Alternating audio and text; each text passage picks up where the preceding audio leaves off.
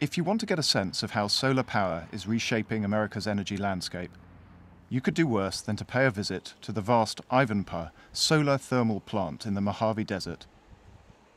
Almost 350,000 mirrors, each of them calibrated to track the desert sun, shimmer across 3,500 acres of a dry lake bed. The site is almost biblical. Yet despite its dazzling aspect, in some ways Abengoa is no different from old-fashioned fossil fuel plants. The heliostats reflect the rays of the sun onto 3 boilers mounted on top of 460-foot towers, generating steam to turn turbines. At full capacity, Abengoa is expected to generate 377 megawatts of clean energy, powering 140,000 homes across Southern California.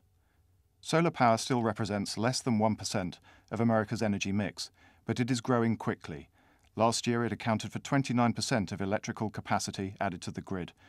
More than half this growth took place in sunny California, which is winding down its incentive schemes. That, say solar's fans, is proof that it is ready to take its place among traditional energy sources. Abengoa is the largest plant of its kind in the world, but for all its grandeur, it probably does not represent the future of solar in the US. America may not see many more Abengoas. The fastest growth is to be found on top of people's houses and businesses in the form of photovoltaic solar cells, which convert sunlight directly to electricity. In the final quarter of 2013, over 2,100 megawatts were installed across the country. More solar power was installed in the last 18 months than in the previous 30 years. But the growth of distributed or rooftop solar presents a threat to the business models of traditional utility firms. Right now, the big battleground is over net metering, which allows solar customers to sell excess energy back to the grid. Utility firms say this allows them to free ride on other customers, who are paying not only for the electricity they consume, but capital investment and infrastructure maintenance. But beyond the row over net metering, far bigger battles loom. The cost of solar panels has plummeted in recent years.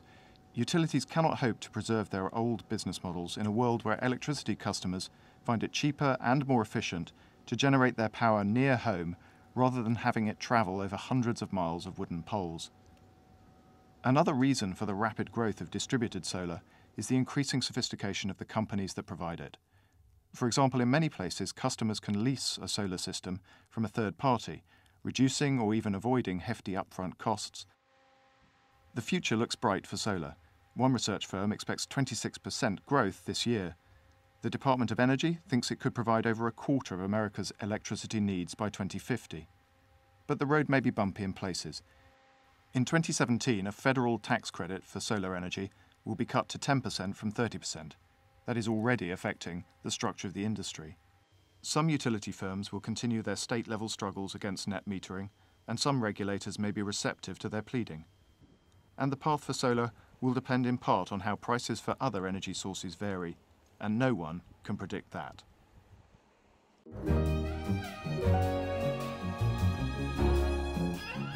The Economist.